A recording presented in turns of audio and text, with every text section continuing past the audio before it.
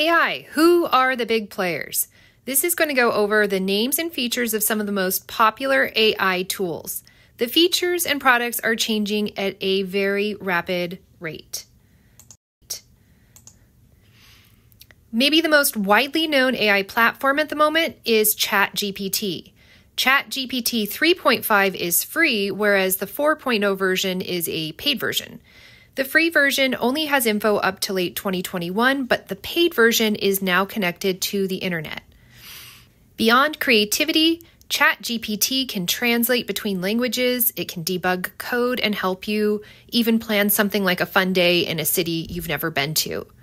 The listening, speaking, and visual interpretation and web browsing features are only available to the 4.0 paid version. Google responded to ChatGPT by creating its own AI, Bard, in early 2023. Google is positioning Bard as a helpful AI assistant, not a replacement for standard searching on Google. While questions remain, Bard aims to provide a more natural conversational experience for users.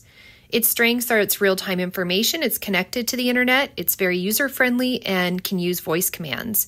Its limits are the bias, it does not provide sources, and it has inconsistencies in its responses. Bing is the AI tool from Microsoft. When you ask Bing a question, it provides a summary of the answer directly at the top of the search results.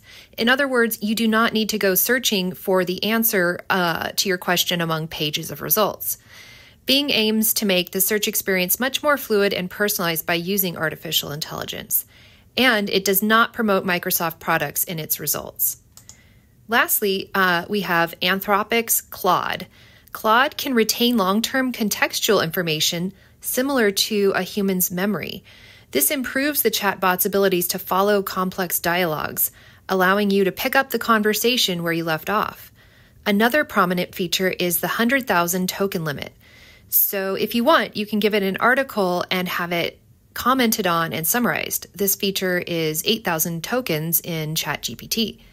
Anthropics also has carefully focused on training techniques to minimize incorrect or dangerous outputs. Claude and users chat, which is shaping the conversation through careful prompt engineering and multi-step follow-up questions. Its strengths are accuracy and its safety, which are its key focuses, and its limitations are that it can have misleading or biased content, and it has a limited number of messages per day.